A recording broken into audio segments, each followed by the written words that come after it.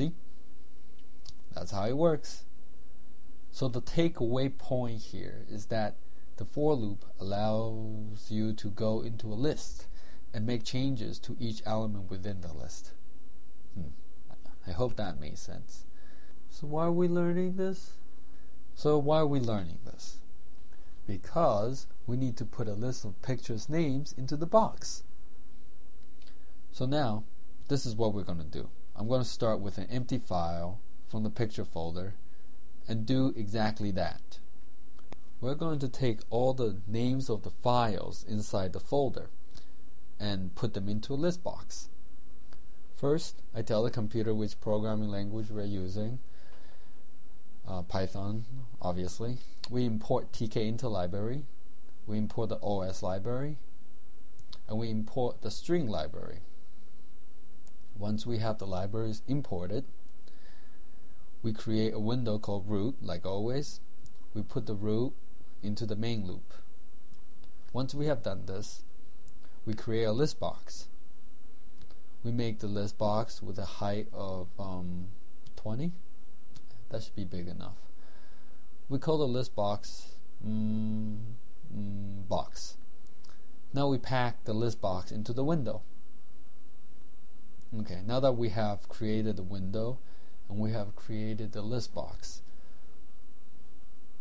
we need to use the OS tools to get the file names inside the folder.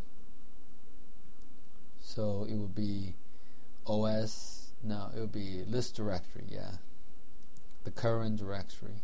We'll call that list list.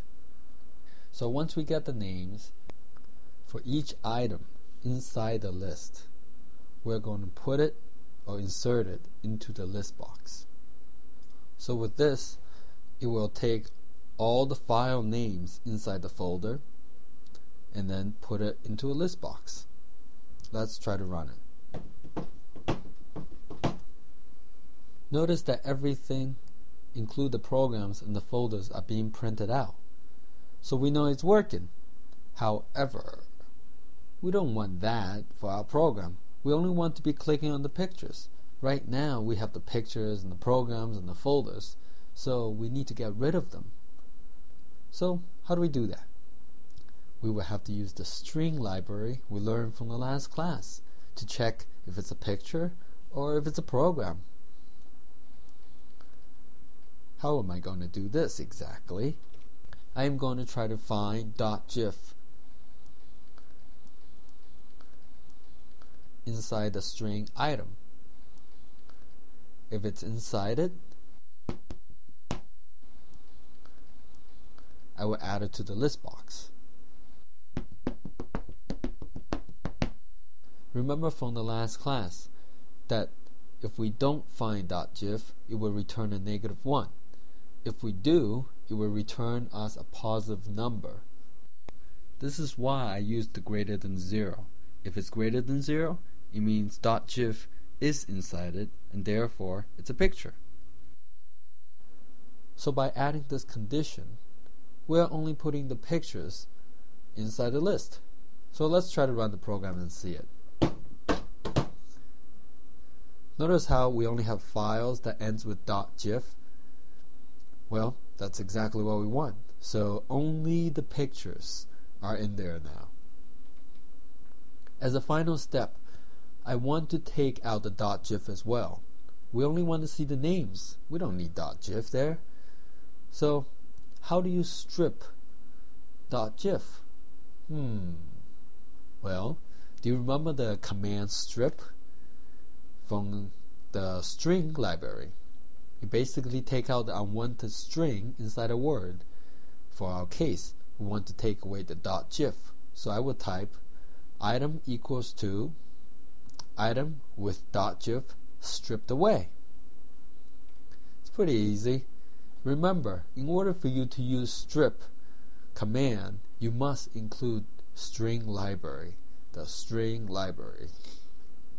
Now, let's try to run the program and see if it works. Good job! Okay.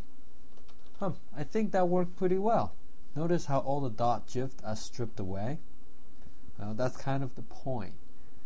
So anyways, this is how you manipulate the names to put it inside the list box. So today we learned quite a bit. Let's see. We learned how to get individual elements inside a list by putting the index number in it. Then we learned how to print it out using a for loop. Then we learned the range command that creates a list of numbers for us. And lastly, we put the list of pictures into our list box. That's, I guess, quite a bit.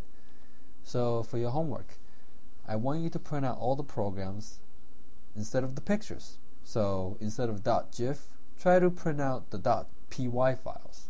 This should be pretty easy. So we're almost